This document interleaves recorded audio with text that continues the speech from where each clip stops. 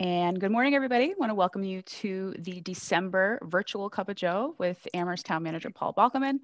My name is Brianna Sunryd, Communications Manager for the town, and we've got three very special guests, and I'm going to try not to butcher any names, but just yell at me. We've got the Executive Director of Amherst Business Improvement District, Gabrielle Gould. Thank you. Welcome. And we've got the Executive Director of the Amherst Area Chamber of Commerce, Claudia Pazmany. Welcome, Claudia. And we've got the Director of Placemaking for the Mill District in Here's North the Amherst. challenge. Yes, I've been trying to practice this one. Hannah Rechtschaffen. That was perfect. It's the coffee. So welcome, everybody. And I want to remind everybody in the room who's joined us live to feel free to join the conversation. We'll pull you in the room. If you're joined via Zoom directly, please raise your hand and we'll pull you in, or press *9 if you've joined via phone. You're also welcome to put questions for our guests or Paul or myself in the Q&A function at any point, and we will read those out loud.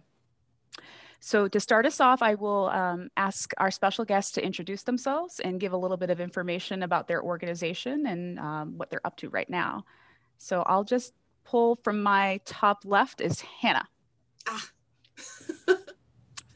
All right, so thank you so much, Brianna and Paul, for the invitation. This is really awesome. So I'm the Director of Placemaking for the Mill District in North Amherst. I work for W.D. Coles, and I don't even really know where to start with how much is going on.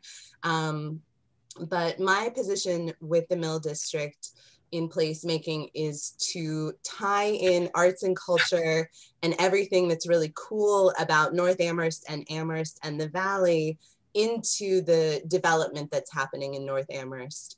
And that is an awesome job in and of itself. And so pre-pandemic, my position was very much about gatherings. It was about commercial space, looking ahead to opening a local arts gallery, engaging families. And the pandemic has really shifted all of that to figuring out what placemaking and bringing people together means if we can't be in the same physical space. So we really turned our focus to being more external, putting up a lot of public art.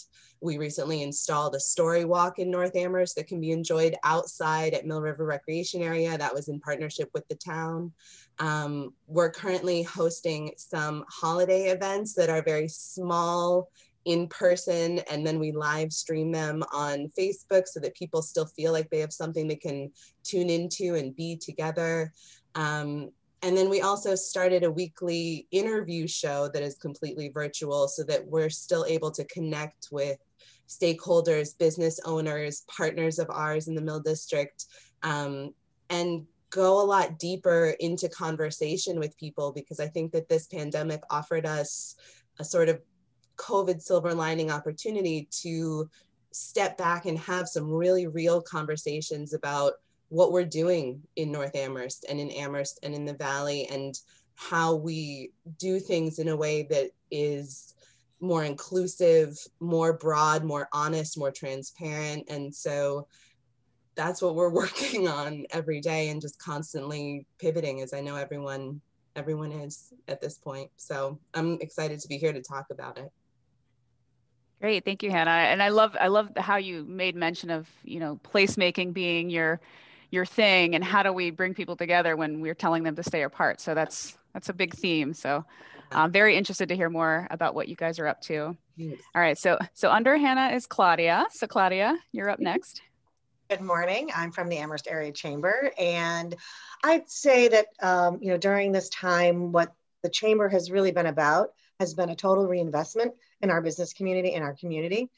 Every action, every partnership with many of you here in the room today, whether it's been a partnership on grants in Amherst, whether it's been programming that we've done, and grants that we've applied for and received, all of those have ended up being a reinvestment. We've ordered, posters and banners from local businesses. Each one was a reinvestment back into our community. So whether we were giving a grant or receiving one, it's really been a beautiful thing to see. Our most recent partnership with the BID, doing our dinner delights, connecting restaurants to, keeping them working, keeping them vibrant. So anything that we've done has been a reinvestment in our community. And I'm really proud to be part of our team. And I get to shout out to my board since I'm here to thank them, because it's just been such a journey, for all of us. The word pivot, we're sick of it. But I spoke to one of the restaurants this week, and it just has constantly been fluid. We just felt like, and even us as a team, and I know Gabrielle and I have said this, that we think we've got it handled. Something comes up, and we've got it handled and we can breathe. And then we're like, okay, we're good. And all of a sudden something else comes along. It's another tidal wave of issues and challenges. And so it's been really interesting. So we have a few really exciting things. We have the new Amherst area gift card right now that people have been really excited about. And I'm thrilled because it really does support our businesses. So please, if you're a business watching, we still want everyone more to sign up. But we have a lot signed up. We have an amherstarea.com/gift card page that is beautiful. And you can see all those who have signed up thus far. And it makes a beautiful gift. People have been buying gifts for their labs, for their teams. It's just someone just told me last night she's going to be coming in and ordering a whole group for her team for the holidays. Again, in the absence of being together, this is the perfect gift option. So it gives back to the community. And again, another reinvestment in our community. We also just received a pass-through funding of supplemental budget funding. And this is going to allow us to engage in some grant making in our area businesses. So we've been able to cover Amherst through this beautiful partnership with the bid that allowed us to do it Amherst wide. But this will allow us to engage in Hadley, Belchertown, and our other area towns. And we are looking at some organizations to help us partner that we can match those grants, because they're not going to be huge. But we want to spread the love and try again, just to help. And we think this wintertime is a critical time to keep those businesses, so this might be some extra help they need. So we're really excited that we can begin this work, and thrilled that the delegation here in Western Mass, Senator Comerford, Representative Dom, they've just been a tremendous support to anything that we've all done. And I can't thank them enough. There was a third one, but I'll get back to it because I can't remember it right now. But honestly, I feel like every day is something new. We keep moving. Thanks for being here. Thanks for letting us share. Thank you, Claudia. Gabrielle? So Gabrielle Gould, Executive Director of the Downtown Amherst Bid and the Downtown Amherst Foundation. I'm not going to repeat a lot of what Hannah and Claudia have already said. I think that the collaborations and the commitment to working together has been probably the most important and effective thing that has gone on over the past 11 months. And I feel like, how we all think I think 1980 was 20 years ago. I keep thinking COVID has been like 4 months, and I'm like, no, it's like March is coming. Like I'm not over last March, and March is only 3 months away. So the ability for the collaboration and the work we have been able to do with the town, and that is from the top down. Paul, everything we've been able to do with you and Dave and Lynn and the council, and then the DPW has just been invaluable to making everything we've done happen. Rob Mora, it's really been a collaboration. And I was wrapping up a grant that we are co-writing with the town for some, it's basically a grant. It's not going to be a money grant from the state, but it's going to be a consulting and an expert view of our downtown and our town in general and what we need. And in this grant, one of the things that I was able to write about is what we've been able to accomplish as a whole.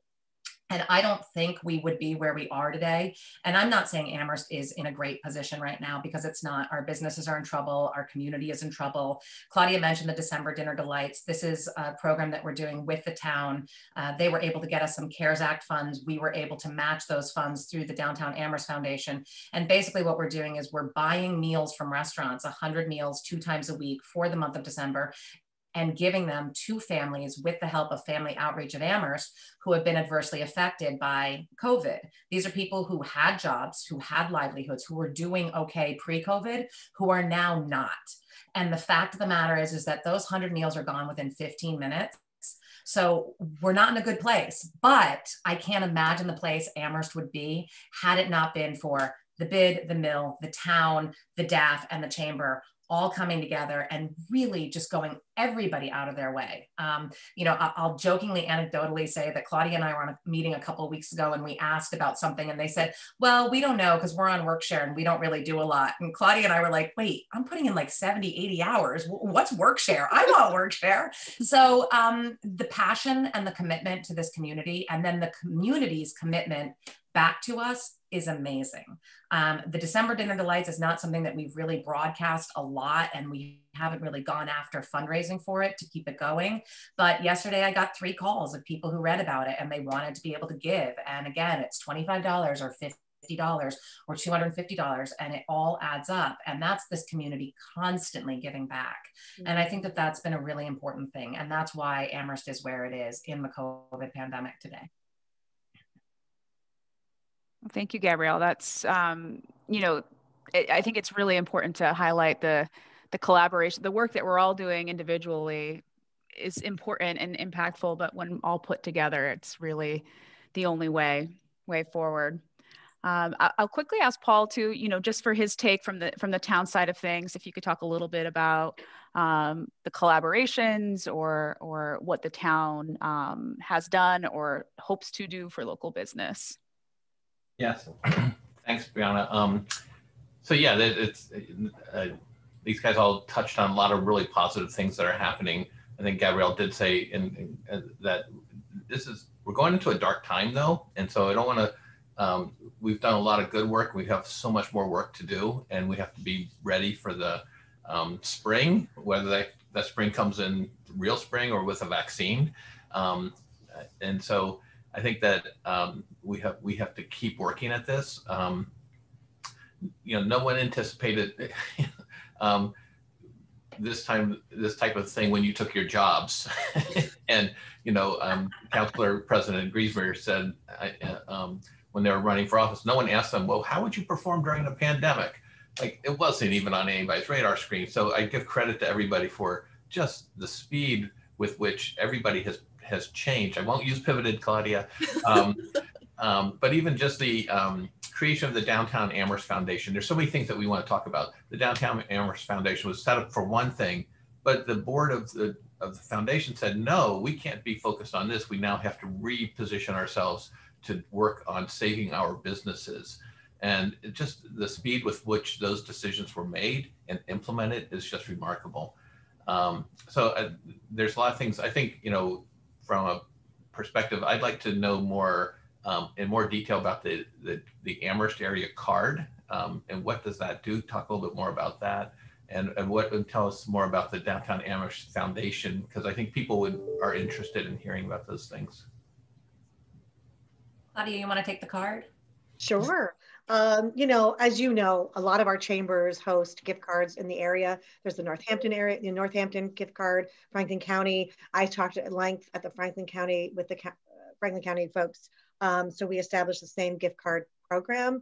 And basically, when you're buying a gift card from us, the money comes to us, but then when you spend it at a business, that money's going to go to them. So you are investing in those businesses. So we are going to be sending them that cash. So that's cash in their pocket. So I just want to make that clear that this is a really good thing for them.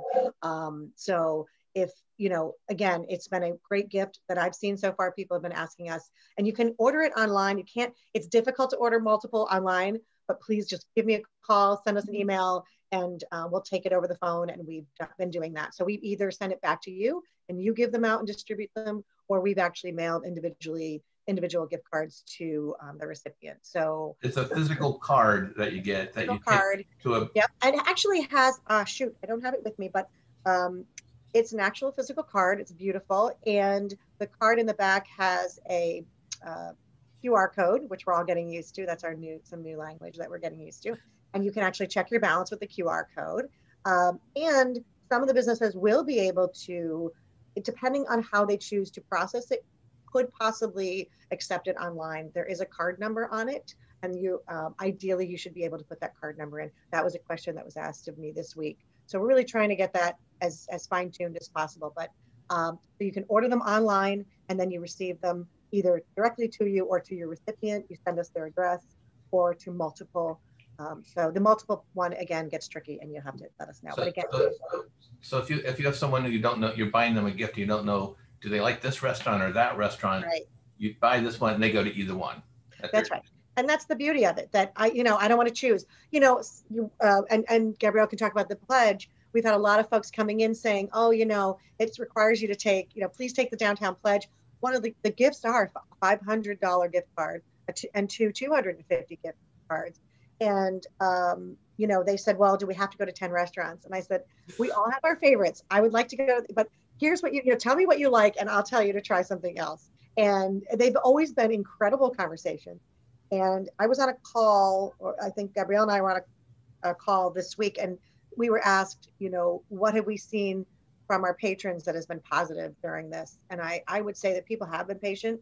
And so, not one person deflected and said, no, I'm not doing 10 restaurants, or, that's ridiculous. And people said, you're right. I need to go to 10. I'm going to go to my favorite anyway, right? I'm going to go back to it. But this is the time. If you're going to try something new, this is the time to spread the love. And we've got global dining. So, the gift card, and we're really trying to sign on. If you don't see a restaurant on there right now, please let us know. And we have been contacting people individually, restaurants we've talked to at length. It takes a while to get them set up, but just know that if your restaurant's not on there, you're a restaurant au choix, call me because they probably are in progress, or we've spoken with them, but it's a good, just ask. Claudia at amherstarea.com. Yeah, and I'll second that. I was thinking about gift cards this morning and about how they give the gift of taking care of yourself.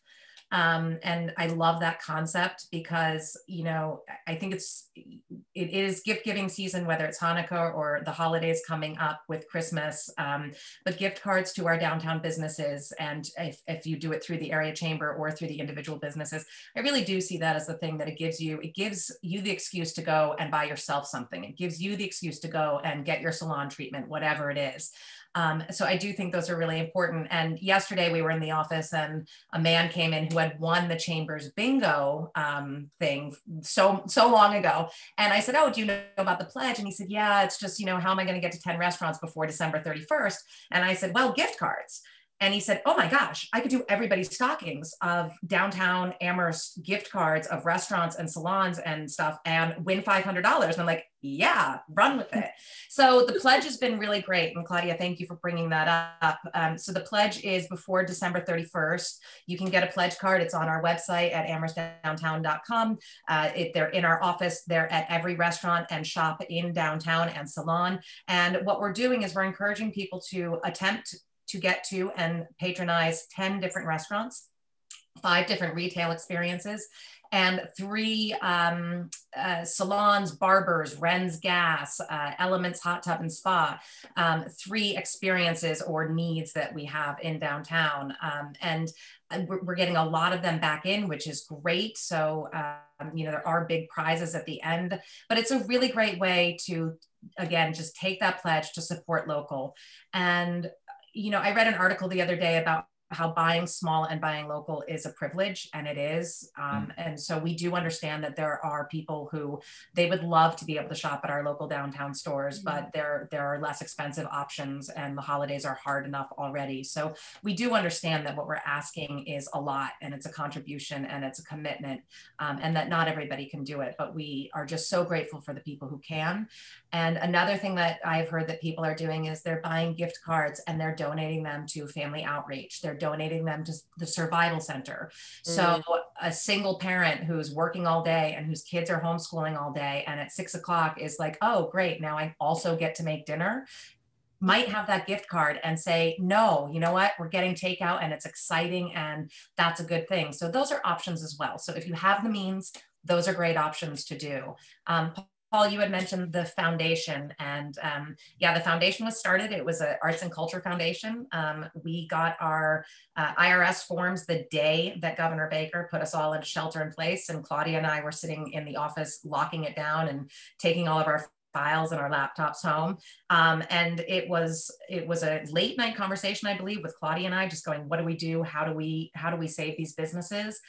And the executive board of the foundation agreed immediately to change the scope. We were able to raise well over $350,000 and give that in grants to 65 different Amherst-wide businesses. So this is not just downtown, this is all over Amherst.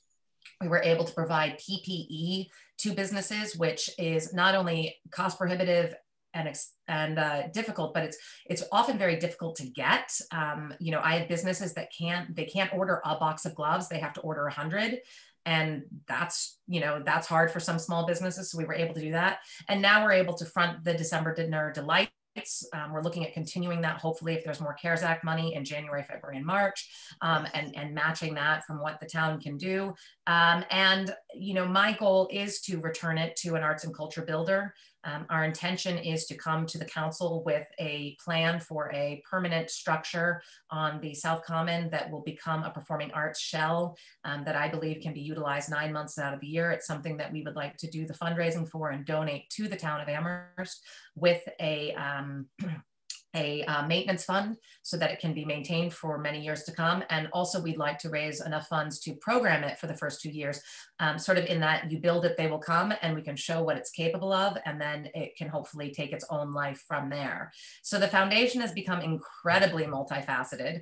I was talking to our auditors the other day about how it's going to have different funds and how that's going to work, because again, as Claudia and Hannah know, there's still so much work to be done. And Paul, I think you said it best, our darkest time is ahead.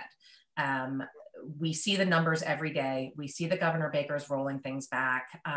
So this is a really important time to get out and support our businesses and support our families. And it's going to be a long, dark winter, but I do believe we can come out of this. I do believe there will be a new and revitalized entrepreneurial wave of people who did everything they were supposed to do and are out of jobs and don't have health insurance, and they're talented and they're going, wait a second, I've got an idea. And Amherst needs to be the place that they bring that idea. And a lot of that comes down to what we're doing moving forward. And the North Common redo is part of that. The Performing Arts Shell is part of that. Building the Mill District, huge part of that. I mean, just provisions alone has created so much excitement in this area. It's really amazing. So you can see what one shift can do, what one new business can do. And I think we are going to be primed once the vaccine is available to really come out and prove that Amherst is the place to be, to open a business and to live. I want to build on that, Gabrielle. One of the initiatives of the Chamber, because again, we need to be ready because we know that some dark times are ahead, but also how do we get out of this? And also how do we get, with the cultural, excuse me, focusing on the cultural economy and the creative economy is going to be certainly a piece that we're going to be focusing on, but also harnessing our tourism and our tourism capital. And the Chamber is in a unique position with our other chambers, with the Northampton Chamber, the East Hampton Chamber, and also now the South Hadley and Granby Chambers. Our 4 chambers are part of a very special HCRTC, which is a regional tourism council. And we have finally reignited our board there. And we are going to work together again toward rejuvenating and rethinking how we're going to look at spring and come out of this together with a really united campaign, and really bring Western Mass back to the forefront and hopefully bigger than ever and bigger than before. We were all talking about Destination Amherst before this. We were all collaborating on something very different, which was really fortunate that we had already begun to collaborate, but we had to sort of put some stall on that, right? But this is not a time to relent. This is a time to keep pressing forward. And so we want to take this time to say, okay, wait a minute, how are we going to look and feel coming out of this? So the creative piece, getting that the DAF back on track to really support. We want to bring people downtown. We want to give people a million other reasons to come. We feel like we already have a million, but we want to give you that 1,000,001 reason to come on downtown and to gather when we all can think about gathering again. So I feel like that we're all in the moment, but we're also very forward thinking. So that has been a difficult dance sometimes because again, we're also right now still working with people with grants. CDBG funding is still open. Regional grants for Amherst and the Hadley Regional Grant that affects the Amherst area businesses. So we will work with you if you have questions. I just got texted last night. I'll be working with someone this afternoon on their grant. So, you know, we're still in the moment and we're still working with you and we're here for you, but we're also thinking big picture too, which is exciting. I want to take a quick second to say that Dawn in the room says they love the buy the card idea and donating it, and count them in. I saw that. Hi, Dawn. So glad you're here. So, and also take a quick chance for the folks who are joining us live. We'd love to, the room would love to hear from you. If you wanted to pop in with your question or your comment, your statement, feel free to raise your hand via Zoom. If you're on the phone, press *9, or be like Dawn and put something in the Q&A. So I had a question for Hannah, because we're talking a lot about the business community in Amherst, and often we talk about downtown, and I would just love to hear a little bit about how you guys are building and enhancing the Village Center in North Amherst in the Mill District. Yeah. Oh, thank you for that question. I apologize that there's some noise in my house that I wasn't anticipating. I hope that's not too loud. I think one of the things, and Gabrielle touched on it right out of the gate about collaboration, is that the way that Amherst is set up is very unique. So we have a really strong downtown, and then we have 2 village centers, and the ability to be part of building North Amherst up in a way that really creates this infinity loop with downtown and with South Amherst, I think is one of the most exciting things, because it cuts down on a feeling of isolation and constantly being able to keep kind of lifting our heads up and looking at the big picture. But one thing that we really draw on in North Amherst is that there's a history there. We're not starting from scratch. There is a lot to build upon. And we have a really wonderful slogan that kind of keeps me going, which is building community one story at a time. And this idea that if we keep kind of peeling back the layers on North Amherst and looking at, you know, who's living there, what the makeup is, what the history is, what the needs are, what is our place in the ecosystem, we get to really pay attention to those things and leverage them to keep looking ahead in a way that's really authentic. And I think that that is so crucial. So, you know, we get a lot of attention for North Square, which is the phase of development that's underway right now, with beautiful new buildings, 130 apartments, 22,000 square feet of commercial space. And all of that is so exciting. But now that those buildings are there, we get to constantly be digging into the sort of nitty gritty opinions of what needs to be in that space. So, you know, we do a lot of connecting with the community to find out what people want to see there, making sure that we're paying a lot of attention to lifting up and supporting the local businesses that are already there and bringing more in that fit into the fabric in a way that doesn't feel disruptive. It feels like we are growing North Amherst in a way that is not being ignorant of what people want. I think that that in community building and in placemaking and in any kind of economic development, the more we can plug into listening and really making sure that we're going after things that fit and that feel really good and feel fun. Provisions is a great example, and I'm so glad that we put their name out there, because they are one of the newest businesses to come into our Amherst ecosystem, and we're so excited to have them. And one of the reasons that we were really thrilled that they came is because they're a known entity. They're something that people can connect with. They are offering something really beautiful, really curated, and something that means a lot to them. And so for me, when we look at businesses and we look at the work that everyone is doing to support our local businesses, we are communicating with business owners, we're communicating with stakeholders, we're communicating with shoppers, and making sure that we are fitting into the image that people have of the place that they want to live, and being really proactive in going out and seeking that. So I think, I'm sorry about this noise, is that really loud? Somebody's doing a home DIY project. I'm like, wait, send them over to my house. It wasn't supposed to start until 9:30. We're all jealous, don't worry. That's something about COVID, right? Is everyone's just like, get up and go these days. Do it. Your house, let's do it.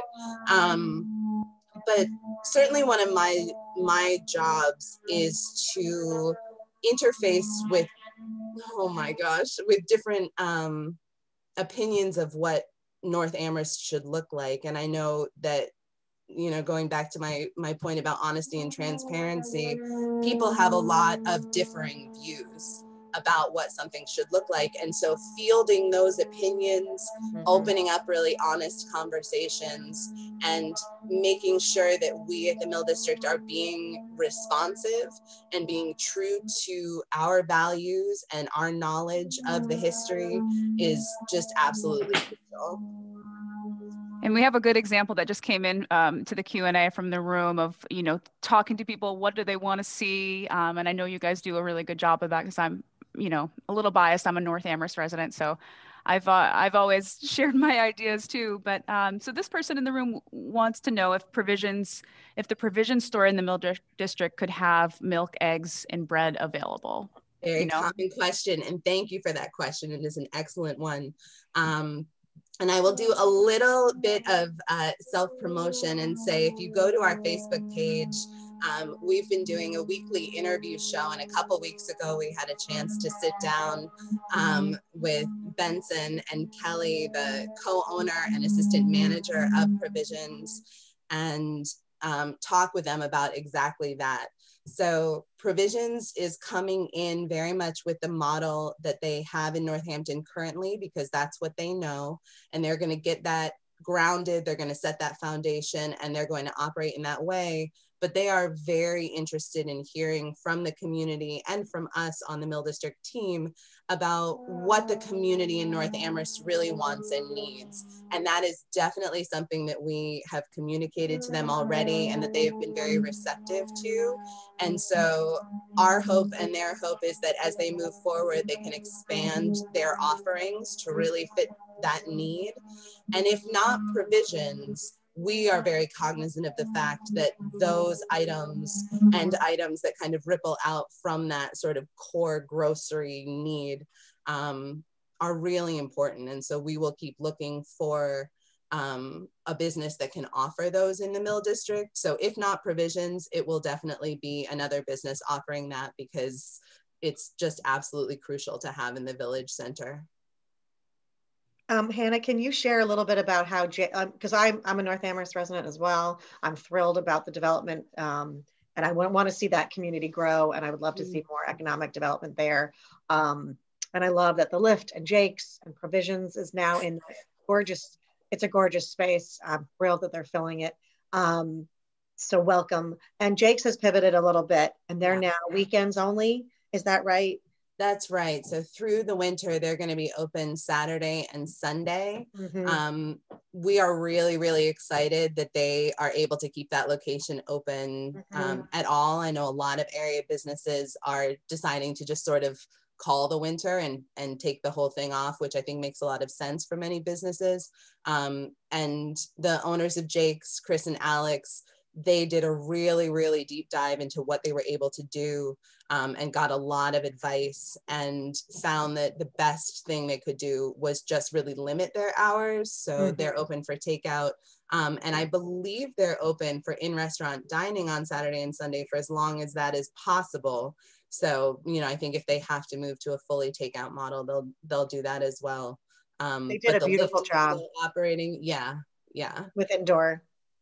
They really did. And I'd love to add on to that. There are just some things that don't take out great, and they don't make the chefs and the owners feel great about, you know, what they do. And I think anybody who is recovering restaurateur here, stupid enough to open several, knows that you go in with a passion and an idea. And I just want to say bravo to all of the businesses. You know, I think about Toy Box and how she has spent so much time getting everything she has online, like down to the 15-cent, like, you know, tchotchkes, they're all online. That is exhausting. I think everybody on this on this call has probably built a website at some point.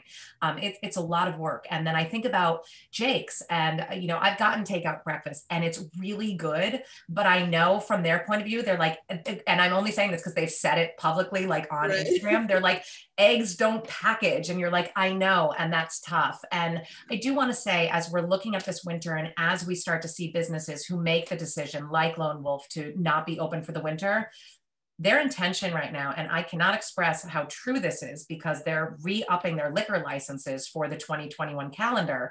They are planning on coming back in April. And I do want to make sure that that Chicken Little sky is falling thing doesn't happen, where if a restaurant does decide that they are going to keep their expenses and everything as tight as humanly possible by closing for a couple of months when things are not looking like they can be what we want them to be. And sometimes that really is just the restaurateur and the chef saying, I don't feel great about my food being packaged. You know, there's some food that's meant to be takeout and there's some food that's just not. So I do want to remind everybody that these restaurants, these businesses, these shops, if we do see them close, it is not, they're gone for good. And our intention, and I think, Hannah, I know you feel this way in the mill. I know that Claudia and I feel this way about Amherst all over the place. Our intention is to get them back open in April. And Paul, you know, you said we've got to start, you know, getting ready. And I know we have a meeting every Friday with the town, and we are constantly pounding that we cannot on March 25th go, okay, how are we going to reopen everybody on April 1st? Our plans need to be put in place by the end of January for opening our establishments in April. And whatever that looks like, whether it's big, beautiful, permanent changes or a redo of our temporary situation that we were able to pull off, I think we need to do it a little bit cleaner and a little bit better and a little bit more attractive, but we need to get started and getting prepared for that. So as you're buying gift certificates and as you hear things, you know, buying a gift certificate to the Lone Wolf is not throwing your money away. They're coming back. And that kind of support, I think, has to continue. And I think that we have to look at these businesses and know that any decisions that they're making are going to be for that. I also want to make sure that people are not like, oh my God, so-and-so's closed. They must have had 15 cases of COVID. They might just be closing because they want to regroup. Again, rebuilding their website, getting an online ordering system. And Tweety and I went through and called every single restaurant and looked up every restaurant in Amherst wide to find out how many have very easy online ordering. Not a lot. So we want to work with them and get them an easy online option. So you're not waiting on the phone for 45 minutes and finally giving up and going somewhere else. So those are things that, you know, I know Pasta Boston, the beginning of this, they closed for a week to regroup and get their online ordering right. And that's important. So when we see things like that, let's continue to support them and not run around and speculate on why we think they closed. Great point. That was funny. You were talking about Jake's, we've been doing these Cuppa Joes for a long time, and our last in-person Cuppa Joes was at Jake's, and it was in March, and I was with Assistant Town Manager Dave Zomack, and the Council President Griesmer was there, and there were maybe eight other people or something like that, and maybe a dozen us drifting in and out.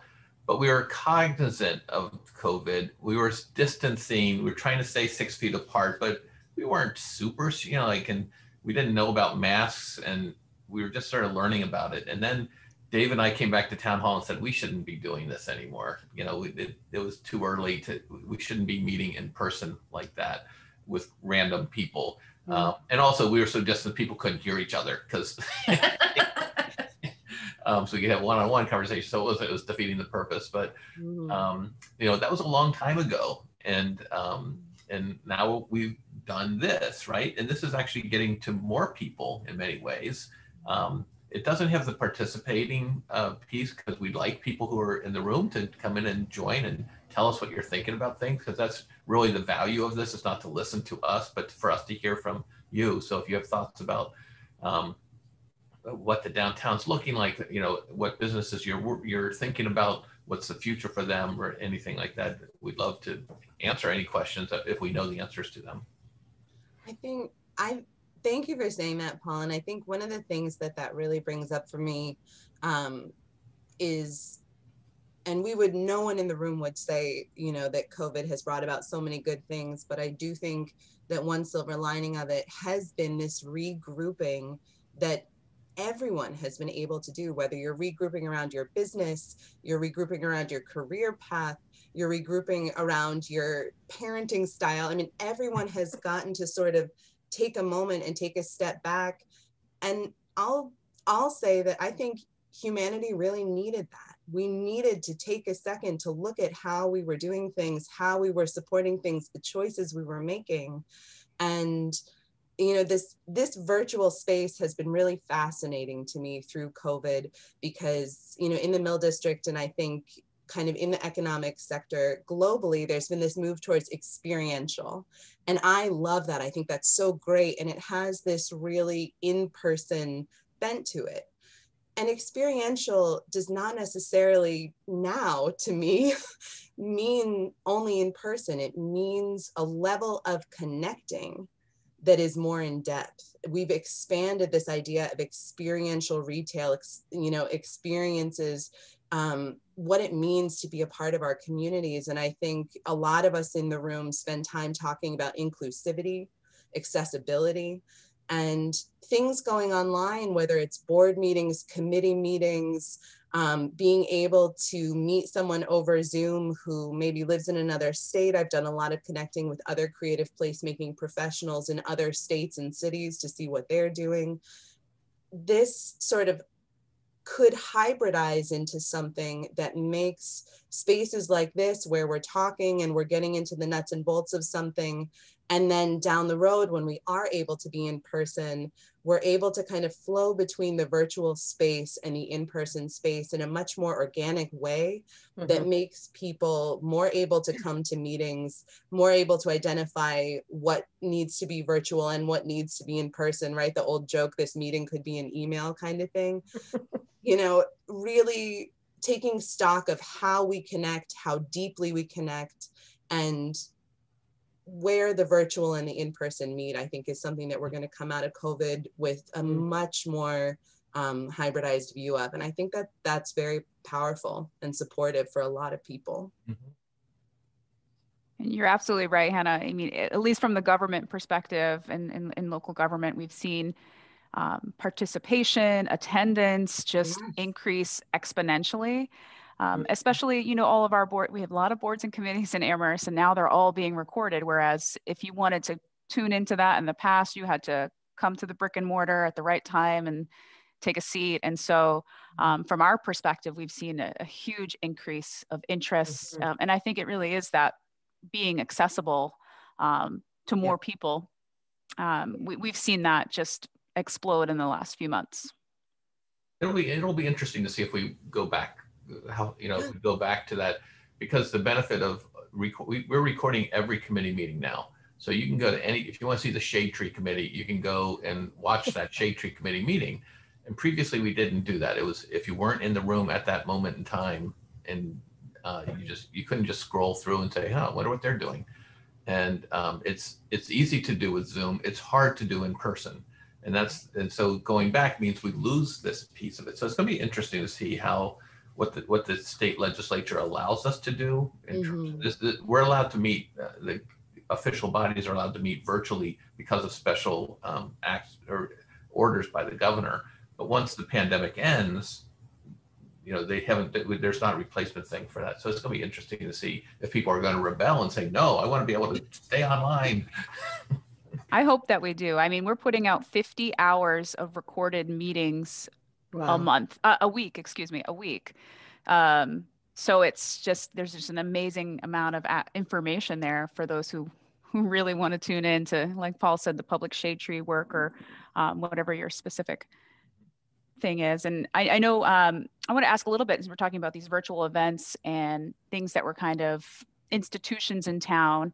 It's that time of year where we're going into the holiday season. So I wanted to ask what everyone's normal favorite thing was this time of year in Amherst and how that looked differently this year or will look differently this year.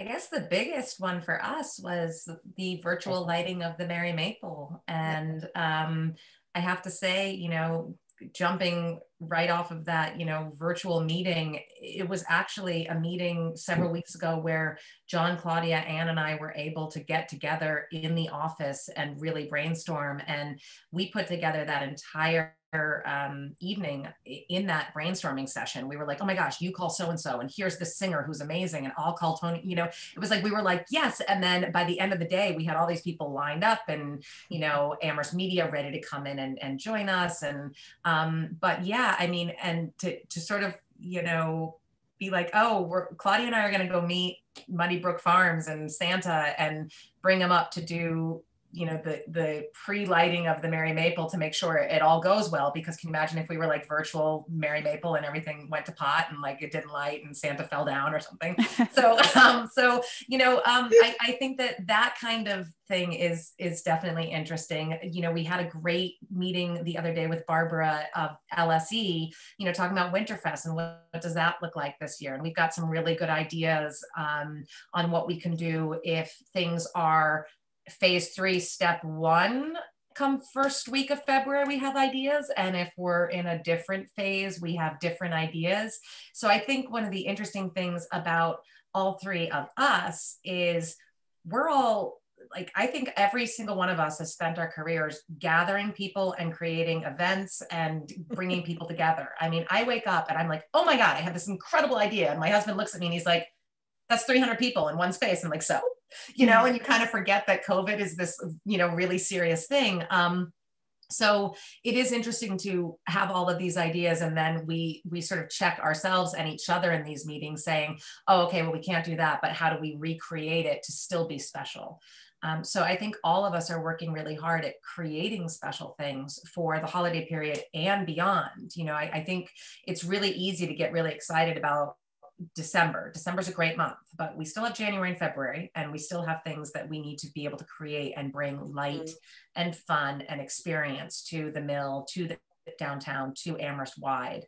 So I'd say that's it. I'd say just this ability to, you know, look at something, have ideas, and then completely recreate it and rethink it for a COVID world.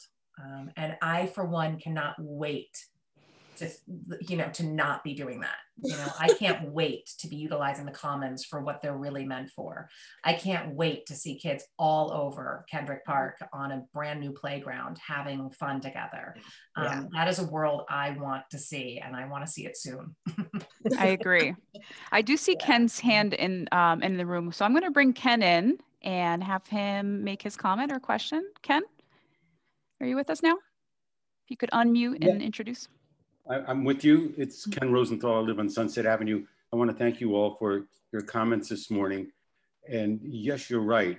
When this pandemic is over, and it will be over sometime in the summer, I think, I look at the schedule and somebody my age is probably scheduled to get vaccines in April. And so I'll be secure in May, and there'll be people after me.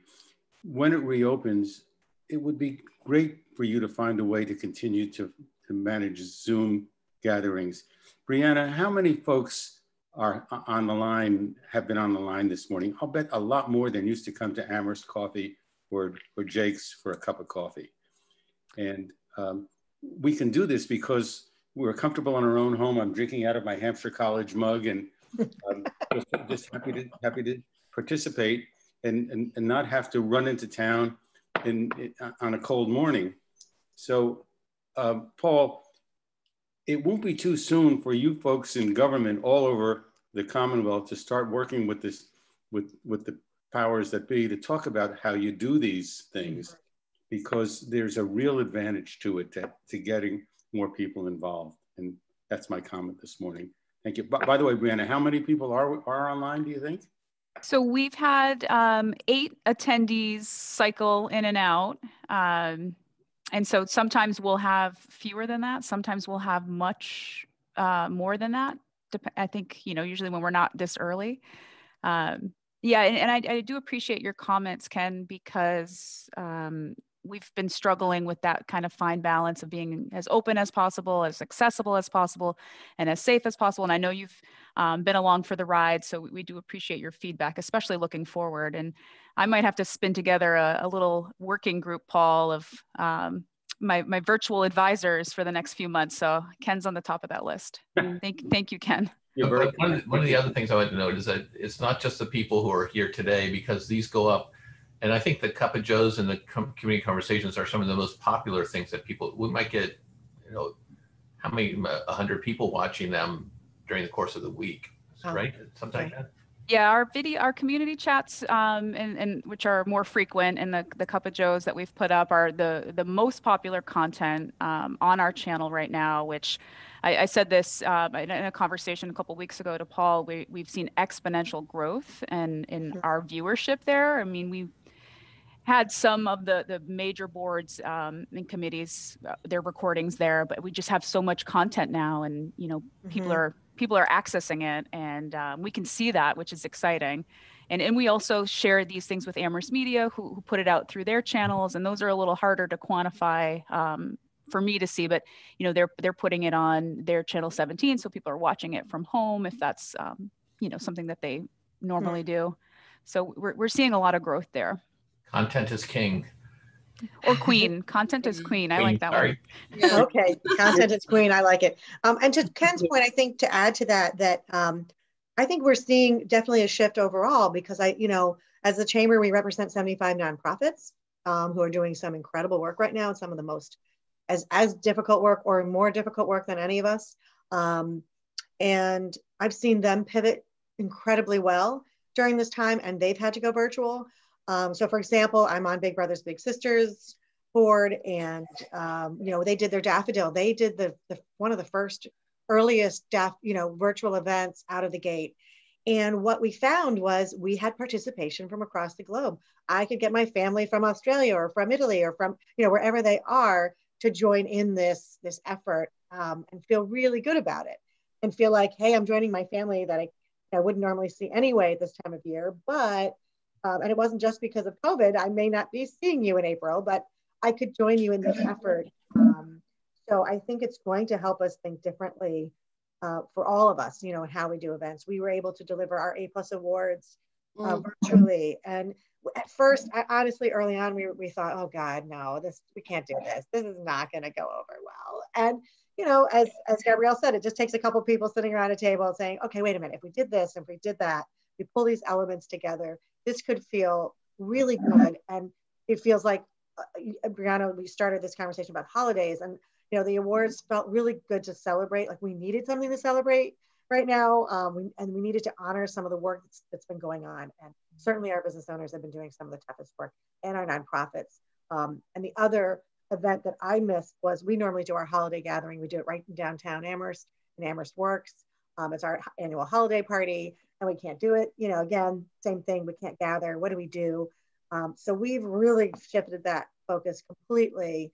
And with People's Bank help, we do have a fundraiser going on to support the food bank. We've asked people, in lieu of coming to the party or any other party that you might have paid for this holiday season, to donate that to the food bank. Just $25 pays for food for 1 month. I mean, their ability to, purchase food is enormous. Their impact is enormous. So again, it's been giving us new opportunities and to think a little differently on, we've always thought of the holidays as a time to give back, but this was just another way to say, okay, we're going to do this, and in lieu of the hugs that we normally. I do see another. Oh, I'm just going to bring, there's another hand in the room. So I'm just going to bring this person in. You don't have a name, but I do see numbers. So I'm going to bring you in the room. If you could introduce yourself. Hi, Phyllis Lara from South Amherst. I was at that last coffee at Jake's, and it was wonderful, but it was a little tough. And I always follow Ken because I think the two of us are pretty regular. But what I wanted to ask, and thank you all for doing this, Hannah, could you maybe publicize the December 20th event that's going to be up there in North Amherst? Yes, I definitely can. So it's on our Facebook page right now. I'll also put it up on Nextdoor Amherst. And if there are other places to talk about it, and I'll talk a little bit more about what we're doing, because I always want to be very careful around the word event right now so that people understand the caution that we're taking and the steps we're taking. But I can absolutely put it out there more in the world. So we have taken a slightly different approach to holidays in the Mill District. And to be crystal clear, we're being incredibly mindful of social distancing, of keeping numbers small, and of hybridizing those events so that the small in-person component has a sort of larger virtual component to it. And it all started, we were kind of ready to write off the winter and say, you know, we can't do things at all. And then slowly we started getting this input from different parts of the community about each of the holidays that was coming up, and these sort of magical things started happening. So right now, last night we started the celebration of Hanukkah, and that actually began because we had the opportunity to have one of those really big menorahs come to the Mill District that, you know, sits out on the lawn and is lit. And so we're working with Rabbi Kravitsky, who also works with Amherst College and Hampshire College. And each night of Hanukkah, he is coming with the members of his family. And then we also put out a sign-up sheet for another family from the community to come, so that we have this traditional aspect of Hanukkah celebration, and then also a more creative, secular aspect represented. And each night we have a socially distanced in-person gathering of these two families that we're live streaming on Facebook so that everyone can light the lights with us. And I'm working on the sound. So Hanukkah is happening first. We will have a Christmas celebration after that. We're going to have a tree go up on the 19th with a little sign by it that says, come put your ornament on the tree. So people at their leisure, with the space that makes them feel comfortable, can come and contribute. There's not one time that we have to gather. That's really what we're trying to avoid. And after Christmas, we're going to be celebrating Kwanzaa. We have a beautiful kinara that Peter Jessup built, and that we have some community members who are going to come together and paint. And Dr. Shabazz from UMass is going to create a nice event around that we can share virtually, again, with a very small in-person gathering. And then, as Phyllis mentioned, on December 20th, we're having a solstice event that is really about celebrating the Mill District in North Amherst by having a lot of different things going on that people can walk by. Provisions is open, Jake's will be open. We'll have a tent up with a little preview of the general store that we're opening in 2021. So you can come and chat with people. All of this is outside. So we've sort of taken this idea of events and just kind of turned it on its head a little bit. And one thing that I think is sort of my ulterior motive and mission is to look at the winter a little differently. I think in New England, we have this wonderful tradition of hibernation. Everyone retreats, even not in COVID. There's sort of a shutdown, not as much happens. Gabrielle mentioned January and February. They're quiet times. They're somewhat isolating times for people. And I think through this period, for instance, we had an event last Sunday, a story walking with the author event on our story walk at Mill River Recreation. You had to reserve a spot. Everybody had to be masked. We were outdoors. And parents who came with their kids were so thrilled to have somewhere to go. They did not care that it was cold. It didn't matter. And I think if we keep finding ways to have these small things happening that people can feel comfortable at and enjoy at a pace that works for them, I think that people will come out more in the wintertime, and we can get really creative with how we view the winter as a whole and take a little bit more of an approach to it that we see in either countries whose winters are very long or states whose winters maybe aren't quite as cold, and we can brave it a little more because we'll need the connection. I think I touched on everything. I'm gonna have to sign off because I'm in my son's classroom and he needs to get to school at 9. So thank you, Paul, for having us. Brianna, thank you for setting all of this up. And thank you, Hannah and Claudia, for everything you guys are doing. I really appreciate it. I'm gonna say goodbye and get my kid on his classroom. Thank you, Gabrielle. That's the perfect prompt because we are at our hour. So thank you, Gabrielle. I want to thank everybody who joined us live, and especially our special guests, Hannah, Claudia, and Gabrielle. You can visit all 3 of their websites for any of the things that they've referenced today, gift cards, events. And so if you have any follow-up questions, feel free to send them to info@amherstma.gov. And we thank you for joining us. Good night, everybody. Support local all season long. Yes. Thank you. Thank you.